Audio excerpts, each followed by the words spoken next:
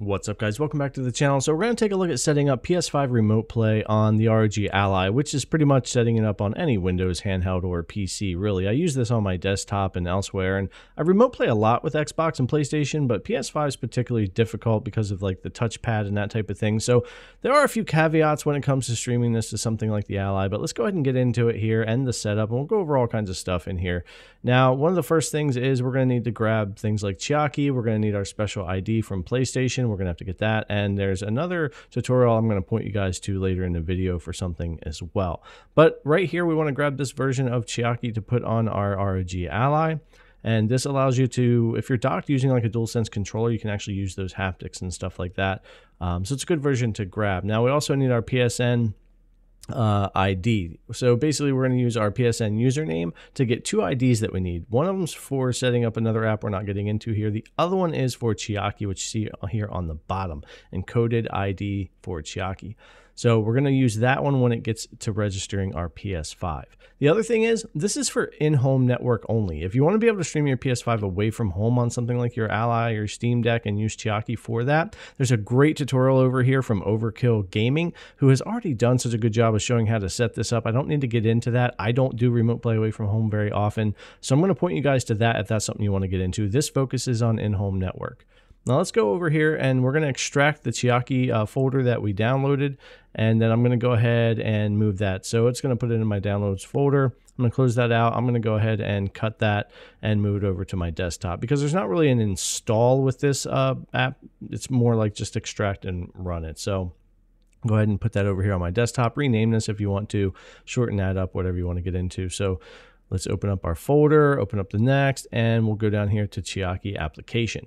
We'll go ahead and get that opened up, and we'll go ahead and get started. Now, this warning you'll only get the first time. So we'll click more info, run anyway, and this will open up. We'll click allow, and my PS5 already has remote play enabled in its settings, which is why it's already showing up here. That's something you might want to do ahead of time. We're going to get into that later in the video as well. In our settings here, though, you can see it's already set up for all these key settings. So if you're using keyboard, this works just fine as well. But it also works great using just the handheld controls on the ROG Ally, and it works great for that. You also have the DualSense support here I was talking about, enabling the haptics and stuff in this version. We have T for touchpad here, so we are able to toggle the touchpad like a click on and off, which helps a lot. We're going to set up shortcuts to that. We'll get more into that. The resolution, we can also do 1080p here for Chiaki, 60 FPS. And you have bitrate, which is automatic set, but you can also type in your own numbers, adjust this to get the best experience for your particular home network. Everybody's setup is going to be completely different.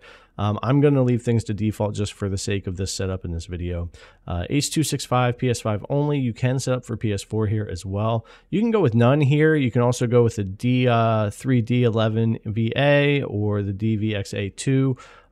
Mess around with encoders if you have trouble with the games. You can start off with none if you would like to there. Now, as far as getting into registering the PS5, before we do that, I want to go over here and do those shortcuts that we're going to need when we're inside of remote play. So I'm going to go into my gamepad mode here just in general for my global settings, and you'll see I already have the F11 key set as a shortcut to my back button or my menu button. We're going to leave that way. We need that to toggle.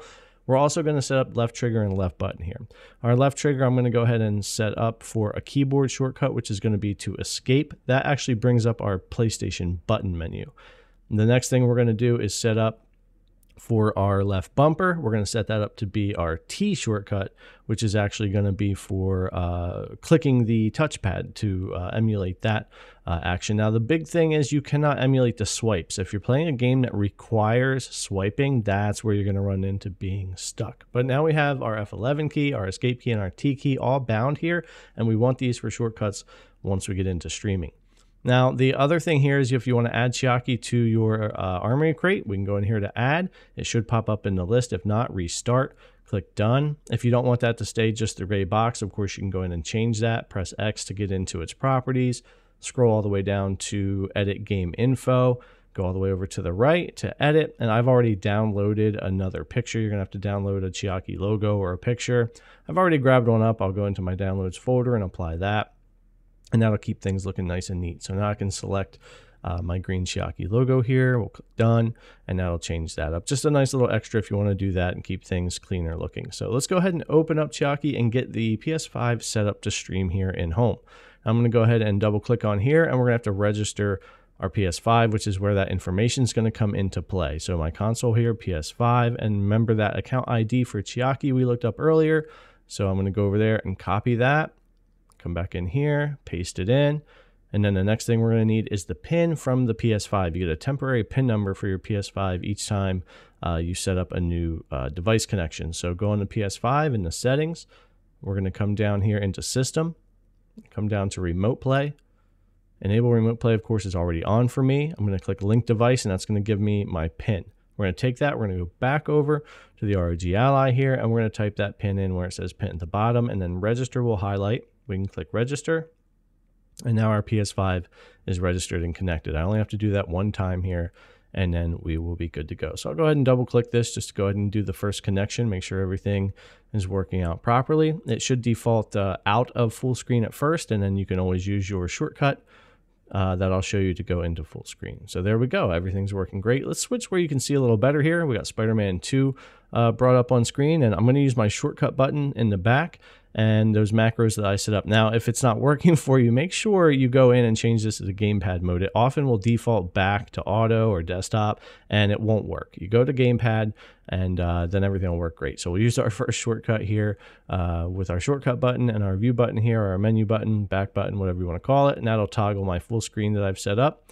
I'm also going to use that bumper. That gives me that touchpad click to go in and out there as a shortcut, and then my trigger is our PlayStation button. So I can do everything except for the swiping, which can stop you in some games, unfortunately. And I had it stop me in Spider-Man 2 until I figured out the devs put open camera gadget and open the app in-game in the menu. So these are critical. You need to be able to do this, and there's swipe left and swipe up to do it in the game on the DualSense. But fortunately, the creators here of Spider-Man 2 did put it in our start menu, so I'm able to get past that idea of needing to be able to swipe. But in some games like Last of Us, there's like an area where you have to strum a guitar and stuff like that. You can't get past it. There's just, if you have to swipe and there's no way around it, that's the only caveat here. Other than that, I get fantastic streaming quality. Input latency is really good. It's not always spot on, but I haven't even adjusted and tweaked this in yet like I used to have it since restoring my Ally. So adjusting my bitrate and all that kind of thing I haven't even messed with yet, or my encoders. So yeah, still just running here pretty default. It's a fantastic experience and a great way to stream to PS5 and actually get just about everything working here on something like the Ally in handheld mode, rather than having to connect the DualSense or DualShock 4 controller, which if you're docked alleviates all of these problems. You can connect one of those controllers and get past all of that. But for true handheld, this is what you're going to need to get into. And this has worked great for me for a long time. A great way to stream the PS5 to something like this, like the Ally or other Windows devices. But anyways, guys, thanks a lot for coming to check out the video. As always, I really appreciate it. And I'll see you guys in the next one.